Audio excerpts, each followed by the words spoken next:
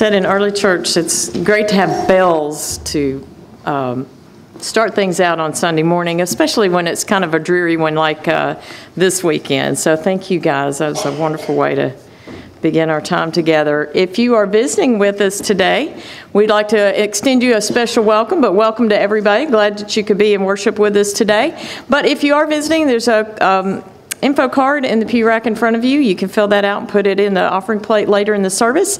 We'd appreciate that. We'd like to know that you were here. And also, if you'd like to know more information about Trinity, you can mark that on there as well.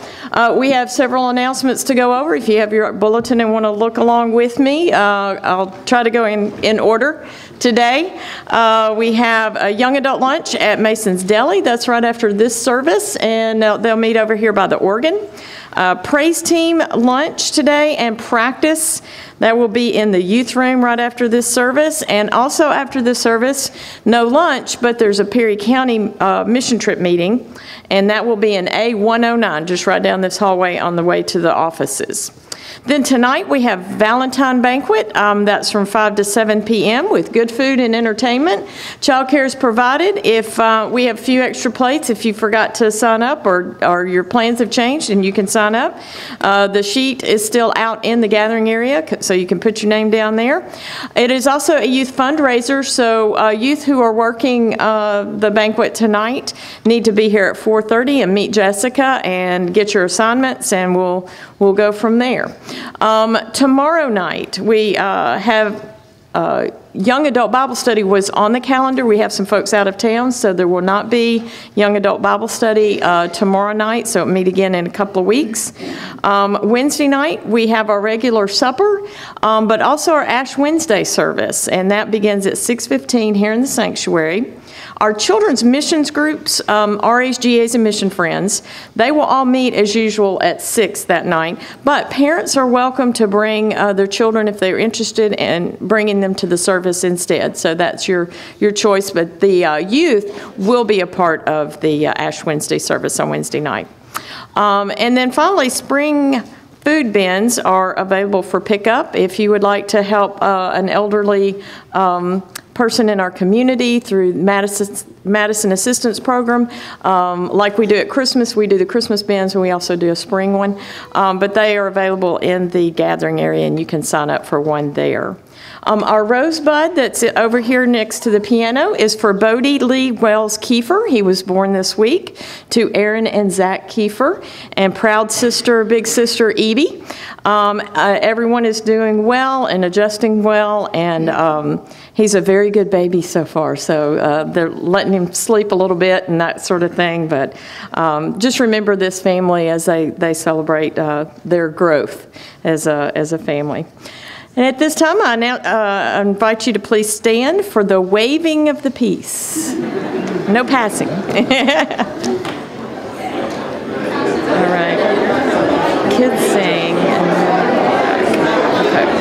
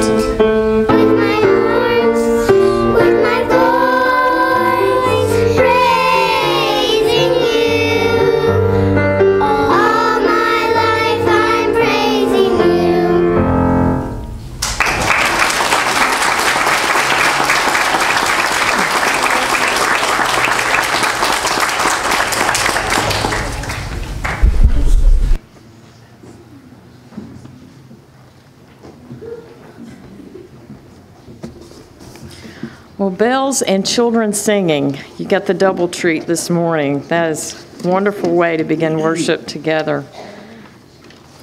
We don't see the rehearsals on Sunday night, so we don't see the bells rehearsed, but we are grateful for the work of those leaders and those ringers and singers and parents who bring their children here, and just appreciate all that you do in teaching our children about music. In worship today, we will continue with stories of Jesus in the book of John. There's an interesting interaction between Jesus and a man who has been blind from birth. It's another healing on the Sabbath, so religious leaders get involved, and even the man's parents, which is a little interesting. So today we look at the story of the man born blind. Welcome to worship.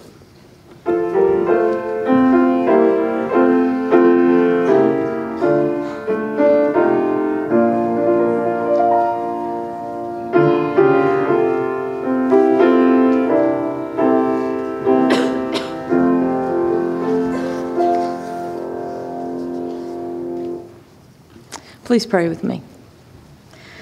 Oh God, we are blind to so many things you have for us in this world. Open our eyes and our hearts this morning to your presence, to your blessings, and to your grace in our lives. It's in Jesus' name we pray. Amen.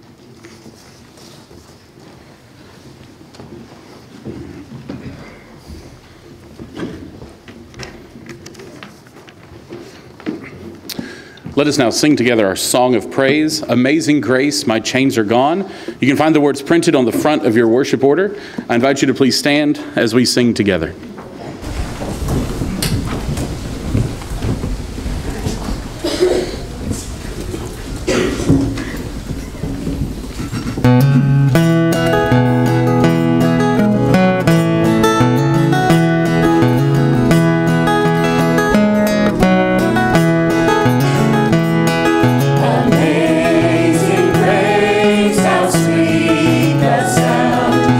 Saved a wretch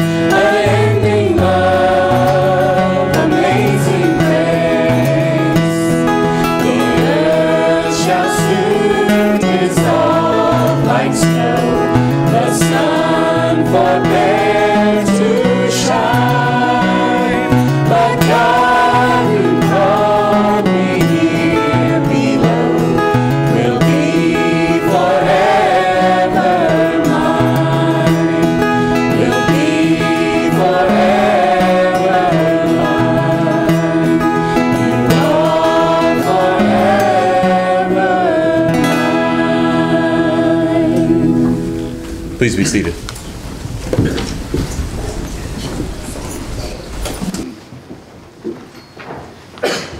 Good morning.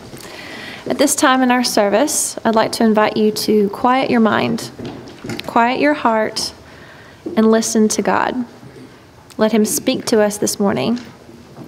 Please bow your heads and pray with me.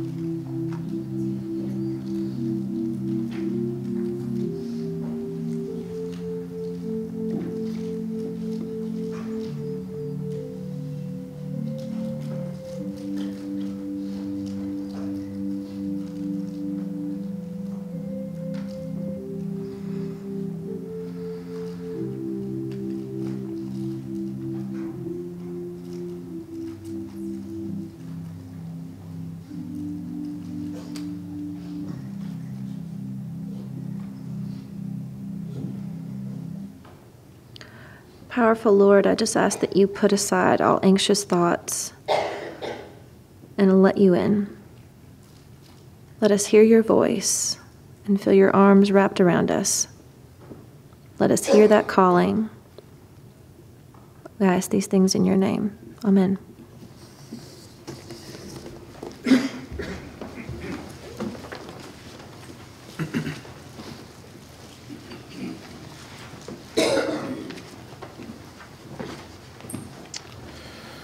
Our scripture reading this morning comes from John chapter 9. We'll be reading verses 1 and 2 and verses 18 through 23. We'll be reading from the NIV version. Again, it's John chapter 9, verses 1 and 2 and 18 through 23. As he went along, he saw a man blind from birth. His disciples asked him, "Rabbi, who sinned, this man or his parents, that he was born blind?" Verse 18. They still did not believe that he had been blind and had received his sight until they sent for the man's parents. "Is this your son?" they asked. "Is this the one you say was born blind? How is it now he can see?" "We know he is our son," the parents answered, "and we know he was born blind. But how he can see now and who opened his eyes, we do not know. Ask him.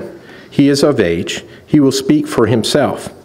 His parents said this because they were afraid of the Jewish leaders, who had already had decided that anyone who acknowledged that Jesus was the Messiah would be put out of the synagogue.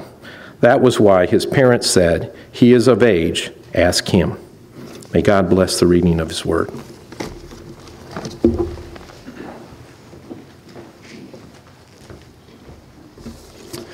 At this time, our pre-K and our kindergartners are invited to exit for children's worship as we sing together our hymn of unity, hymn number 382, God the Father of Your People. Please stand as we sing together.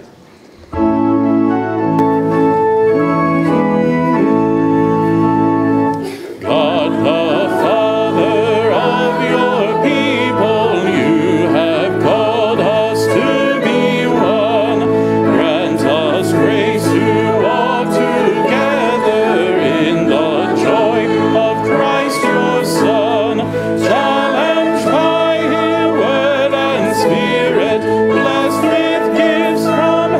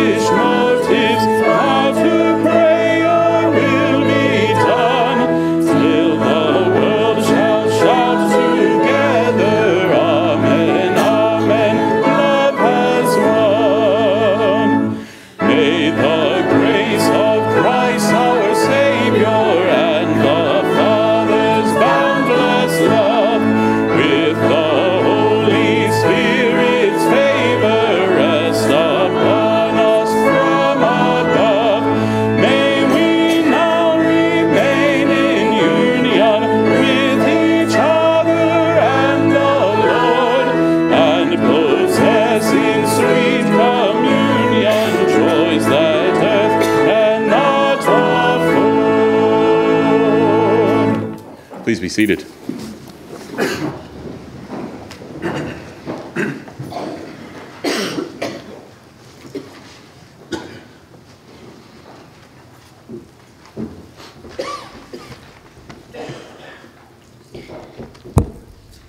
During the Christmas season and during the Easter season, Trinity partners with Madison Assistance Program to provide food bins for families in need. The food bins will contain things like pancake mix, cornmeal, flour, spaghetti, and a jar of spaghetti sauce. It will also contain yams, a box of potato flakes, several cans of vegetables, cranberry sauce, a cake mix, and icing. The list and empty bins are available in the gathering area. Some Trinity families choose to fill one of the empty bins together. They take that opportunity to talk as a family about why some people need help and that we have a responsibility for others. Some of our adult Sunday school classes choose to fill several bins as a class project.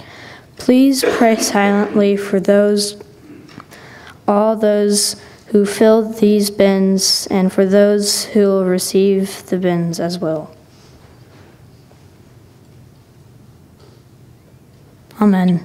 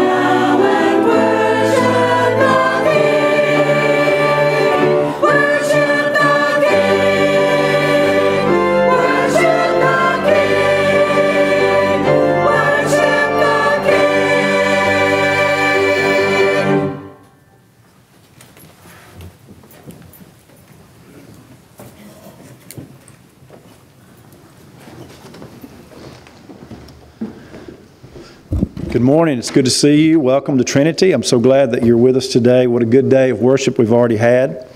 I wanted to just let you know something real quick. On Wednesday, we celebrate the service called Ash Wednesday. It's a little bit new for some of us. I never grew up doing that. The first Christians would almost always baptize on Easter, and they would take the weeks ahead of Easter to prepare the new converts for the great day of Easter to baptize. They would get a white robe on the day they were baptized as a reminder that they were new people in Jesus Christ.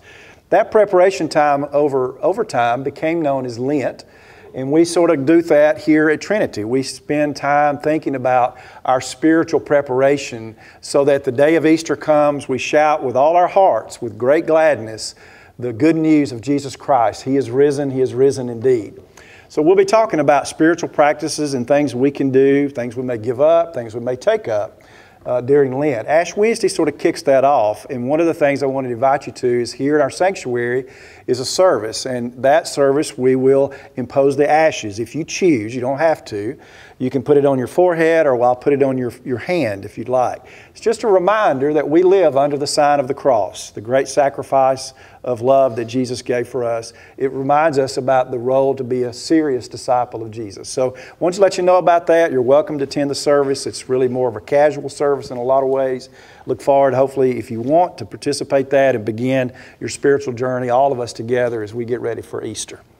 So let's think about our text for today, the story of the man born blind. But I want you to think, first of all, about a voice. Think about the voice of Jesus. What does it sound like to you? What do you think there was in the voice of Jesus? Voices carry a lot of power. We know that they can persuade us. People have certain distinctiveness to their voices, and we recognize them because of that. There are famous voices, for example, that we've heard before. James Earl Jones, who was uncredited in the first two Star Wars as the voice of Darth Vader. Very distinctive voice. One of the lines that he has is, "You have failed me for the last time, Admiral." You remember Darth Vader? I've always liked Sean Connery, one of my favorite James Bond. You like that? Eddie Murphy in Shrek, busting into the church at the wedding, riding on a big dragon, saying, "I'm a donkey on the edge." Or Ellen DeGeneres as Dory in Finding Nemo, talking to Nemo's dad, "When life gets you down, you know what you got to do. Keep on swimming, just keep swimming, just keep swimming." Or Jack Nicholson on the lawyer's stand saying, "You can't handle the truth." Margaret Thatcher, I remember her in the 80s, standing before a group of people, and she said, "Here I am in my red evening gown, my face softly made up, my wavy hair all curled, the Iron Lady of the Western world." It's a pretty powerful voice. What about the power of voice in your life? There was a study at Stanford some years ago, and it talked about the idea of the premise that we share our emotions, how we're feeling, and you can hear it in the voice. Have you ever heard someone's feeling or their emotions in their voices? In the study, they asked people to describe how they were feeling at the moment, and they would write down angry or sad or happy or whatever, and then they had to read something, and they recorded it. But when they played back the recording for the individuals, they changed it. They sort of did something with the technology of the recording, so their voices sounded quite different from the actual recording. And the researchers said, we expected people would say, well, this is some really otherworldly, strange situation voice. That's not me. That's not how I was feeling. But instead, the respondents, upon hearing their voice all changed the response on how they felt at the time they were saying it. The power of the voice actually impacted how they were feeling. So what about Jesus' voice? What about His voice? There must have been something in His voice. He could say to the storms, "Be still." He could say to demons, "Be gone." And they were. On the Emmaus Road on Easter, the disciples are walking back to their home, and they remember later the voice of Jesus talking about the Scriptures. And they said, how our hearts burned when He talked to us about that on Easter morning. Mary is there at the empty tomb, wondering where Jesus is. She doesn't recognize Him until He speaks. It's His voice with a simple word of her name, Mary. Jesus tells us that we are His sheep, and all of His sheep will know and recognize the voice of their shepherd. So what does it sound like? What did it sound like? Can you imagine the voice of Jesus? Was it gravelly? Was it high-pitched? Was He a slow drawl speaker or a fast speaker? Was it soft? Was it deep, like a bass voice? The blind man only has the voice of Jesus to go on. And somehow he listens to that voice, and he allows Jesus to put a paste of spit and dirt, mud, onto his eyes. He allows Jesus to tell him directions which he follows. He has nothing but the voice of Jesus to go on. And because he listens to the voice of Jesus, he becomes a disciple of Jesus Christ. This is a great story in chapter 9. I'll encourage you to read it, 1 through 41, later this afternoon. The story begins with the disciples and Jesus walking along, and they observe this man who apparently has been blind since the day he was born. And the disciples' first response upon seeing this blind man is to wonder about who caused it. Whose sin caused this? This was part of their thinking in that day. Was it the parents? Or was it the guy himself? Though he was in the womb, so I don't know what sin he committed then. But anyway, they think that, and they ask that of Jesus. And Jesus says, neither his parents nor he has sinned, but the works of God can be manifest in this man's life. And then he begins to put the mud paste together with his spit.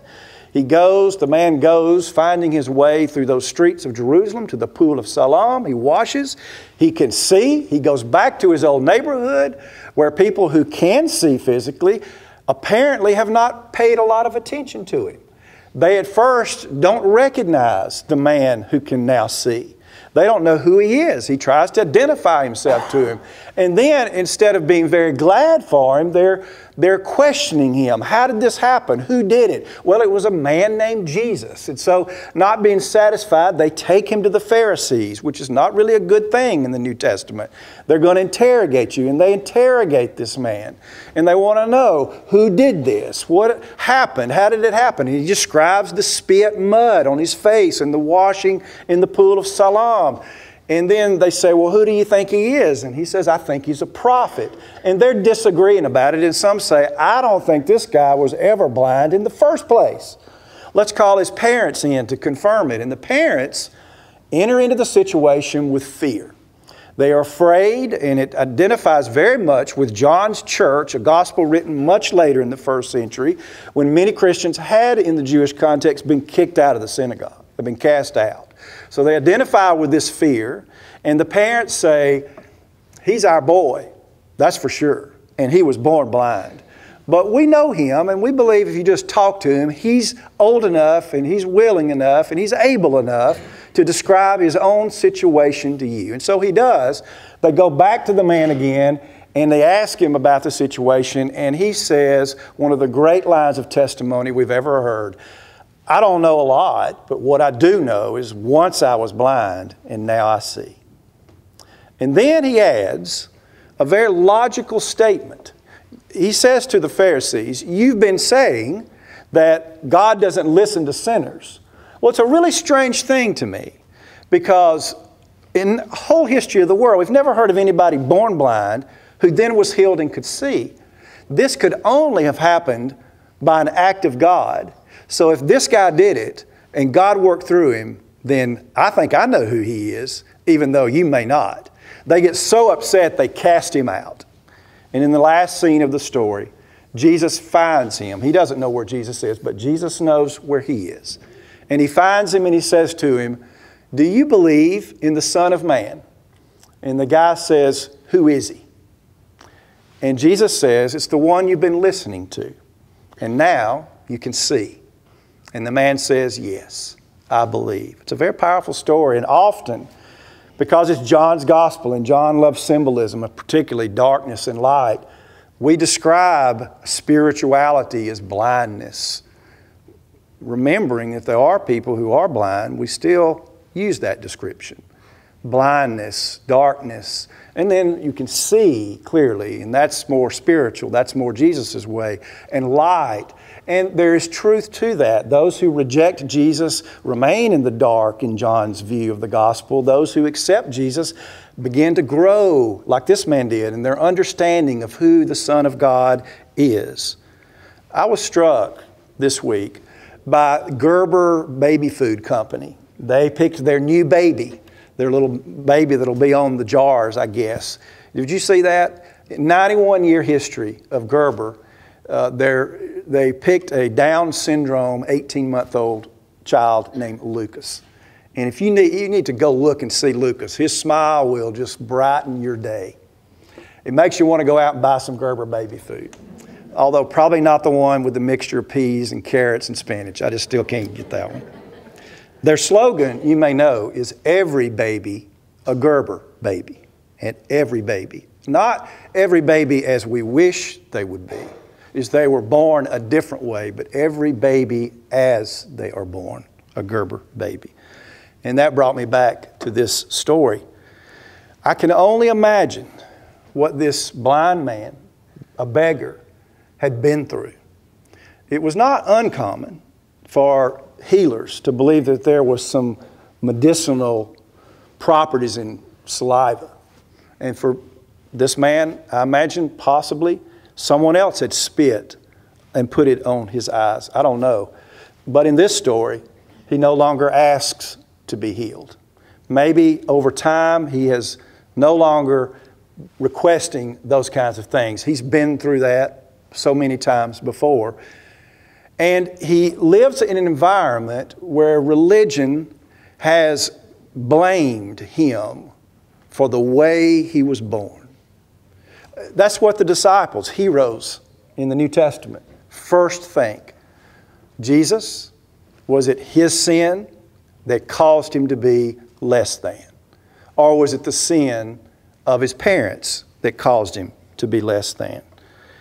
And maybe he's given up and soured on religion and on medicine. I don't know, but there must have been something in the voice of Jesus where he allowed Jesus to put spit and dirt and rub it on his face, where he said yes to Jesus in the directions of making his way, still blind, through the narrow, hard streets of Jerusalem to that pool of Siloam. And it had to be a long journey for him.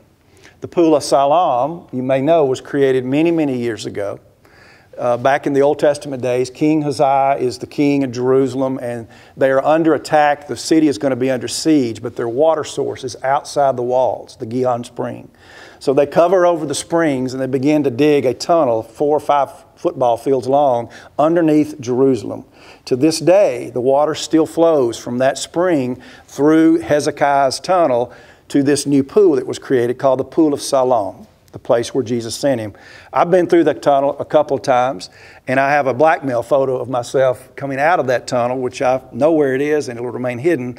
But for some reason, back in the 80s when I went through, I came out and decided to stand on one of the old ruined columns, got an Alabama tank top shirt on, and I'm doing this or something, weighing all of 170 pounds probably, I don't know.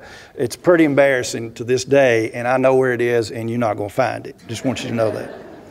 But there's a process to this. We often think that when you come to Jesus, boom, the light changes, the light comes on, the light switch is flipped, and all of a sudden what you were before is gone and what you are is immediately present. But usually it is the case that God has been working in our lives way before the moment we walked the trail or the path or the aisle or made our decision to accept Jesus. And Jesus continues the process of working in our lives way beyond that. Similar to this man, at first he says to his neighbors, he is a man named Jesus. Later he'll say, I think he's a prophet.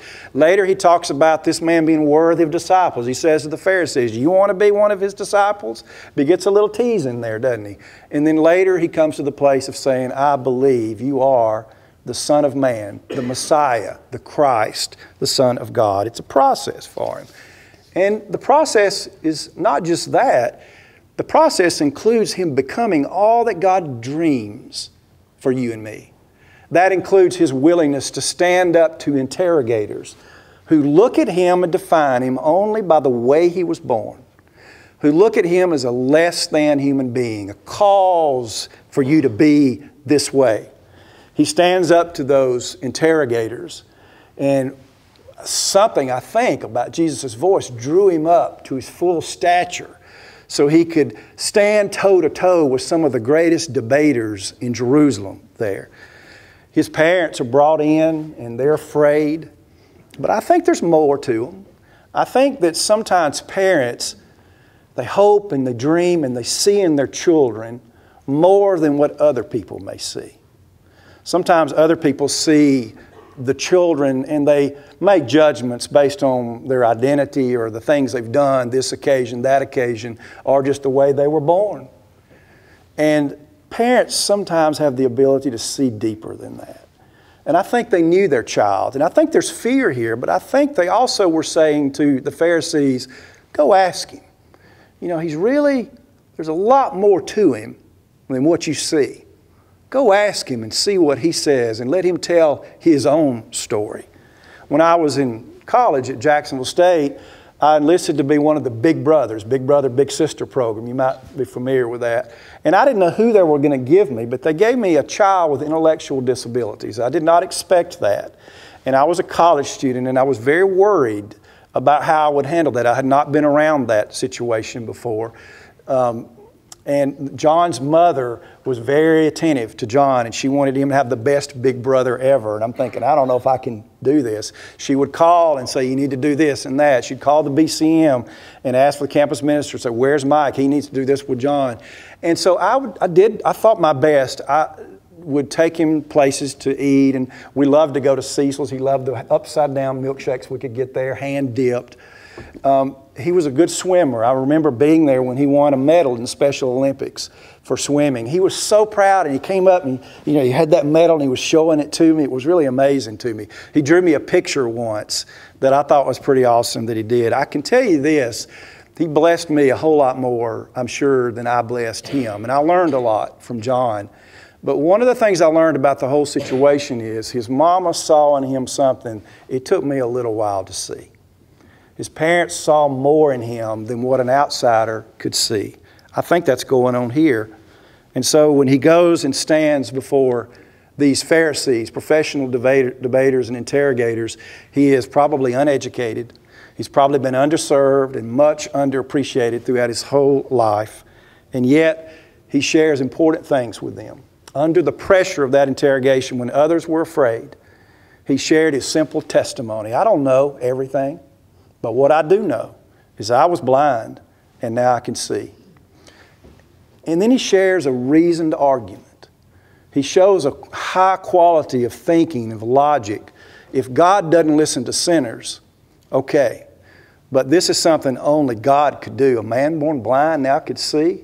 And it worked through Jesus. So maybe God's listening to Jesus and using him.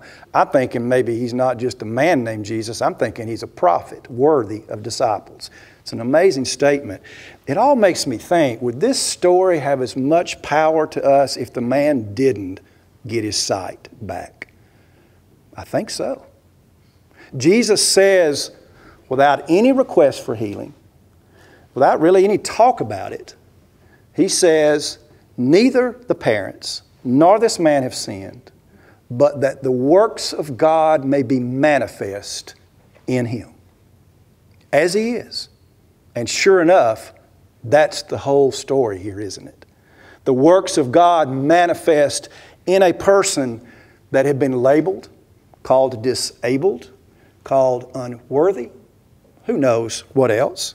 There's a place in the Bible that says you and I have this treasure in clay pots. It is true that people don't always see what we're really about.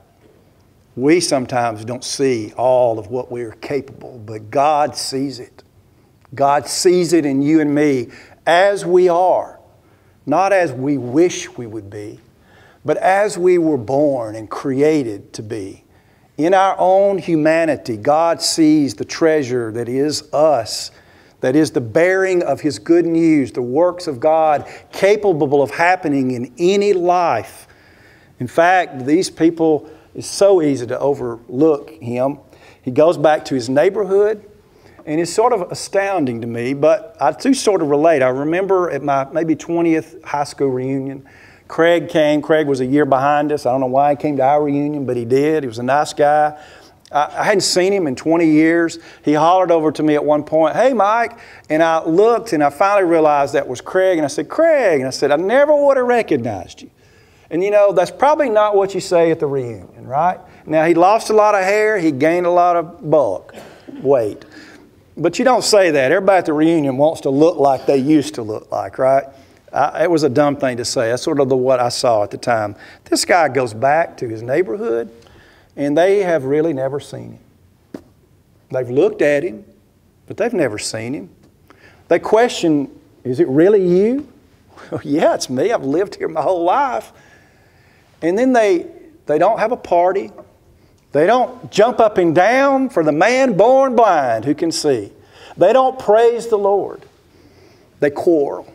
And then they drag him to the Pharisees. And the Pharisees really don't care if he's blind or not. They're more concerned about their laws and their religious rules. And so they say to him, you know, it's illegal to knead bread on the Sabbath. It's the same with kneading spit and dirt into mud. You can't knead, that's work. And he says, but I was blind and now I can see. And they say, well, that's beside the point. What? And the disciples of Jesus, their first thought on seeing the guy is that he's less than they are. He's less than the real ideal of a person. And they think that something's happened to him because of his mismanagement of his life, because of the sinfulness of his parents. There's more to people than we can see. Sometimes what we do is we say something about somebody based on the little that we have seen. And we call them names. We say things about them. We label them. Troubled, disabled, less than, no good. And sometimes people hear it. And they hear it enough, they begin to live into the labels that they've been given. Have you ever been labeled? Choose the voices that you listen to carefully. At RA camp, which is in Chaco Springs, the Baptist Boys Camp, I worked there 2 summers in college. Every year we had 1 week that was Deaf Week. The Talladega School, the deaf is there, and the students would come. And I always had the younger students. For some reason, I got that joy in that job. And it was really amazing to me. They're very much wanting to touch you all of the time. I wonder if that was part of what Jesus did, having to touch the man. Jesus could have just spoken it, but he touched him. They like to touch, and if you didn't look at them, because they're so expressive with their faces, the students would grab my face and just say, you know, look at me. And somewhere along the line, apparently no one had told them that they couldn't go to camp because they were deaf. Nobody told them that you can't start a campfire or learn to tie a knot or sleep in tents or hike a trail. Nobody told them that. In fact, I think somebody told them they could, and they believed that they could. My dad is blind now. Has always been a world traveler. He's loved to travel and see the world. He can no longer see the world anymore. He's a bridge master. He cannot play bridge anymore. He's great at chess. He won the state championship in Alabama when he was a student there many years ago. I have a great picture of Thomas playing chess with my dad, who can't see, and he says, I'm going to knock the men over every once in a while, but I can feel which is which. By the way, he's smart enough that he could sit on the couch and still beat you playing chess when you got the board in front of you. And he loves maps. He's always loved maps, looking in maps, poring over them. I remember one time he got upset with my uncle because my uncle didn't know where Gaul was. I mean, ancient Rome, Gaul, who knows? But he can't do that anymore. And it's tough for me to think about that for him. But one thing I've noticed is he complains about a lot of stuff, but he's never complained about being blind.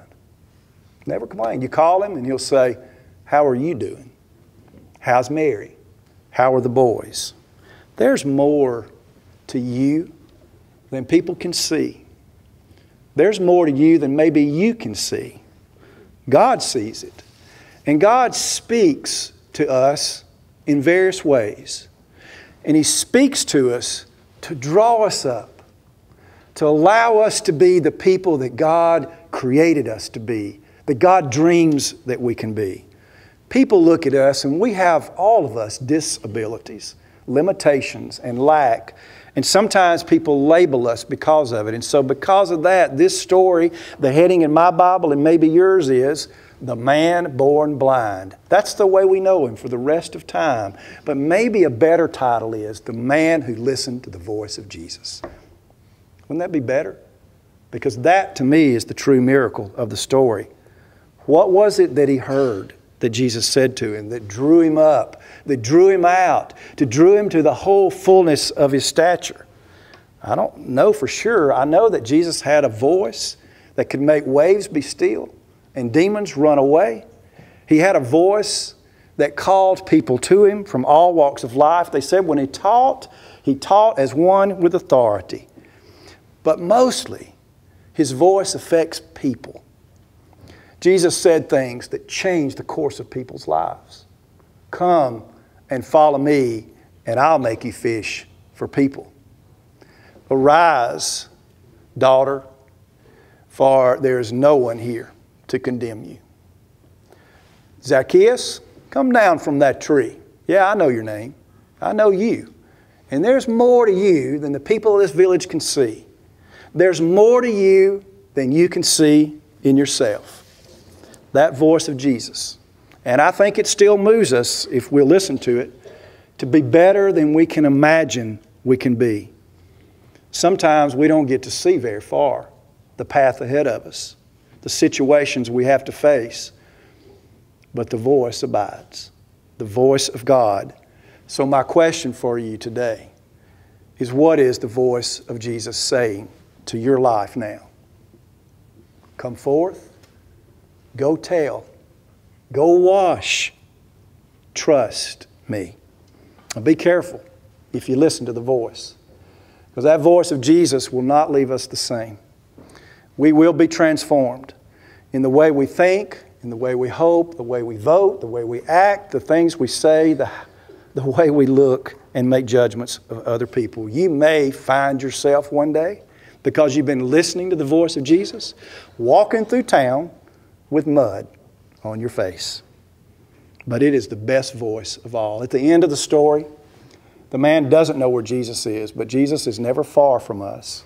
And Jesus finds him, and he says to them, do you believe in the Son of Man? And he said, who is he? And Jesus says, it's the one you've been listening to. And now you can see. And he says, I believe you are the Messiah, the Christ, the Son of God. One day, we will see Jesus face to face as He is. Until that day, most of us will not be able to see very far down the path, but we will all be able, if we listen, to hear the voice of Jesus. And I believe it is enough for us to say to Jesus, with my life, I will serve you because I believe you are the Christ, the Son of God. Amen. Hello, I'm Mike Oliver. I'm the senior pastor here at Trinity Baptist Church. I'd like to thank you for joining us for worship through our church website. And also I'd like to invite you to come and visit us. This is a great church. We have friendly people here. We value worship. We value community and global missions. And there are programs for children all the way to senior adults. I think you'll like our church, and I hope you'll come and visit us and see for yourself in person. If you have questions about our church, like to know more, we'd love for you to contact us. There's information on our website. You can call us or email us or come by, and one of our staff members will be glad to talk with you. Welcome to Trinity, and God bless you and keep you.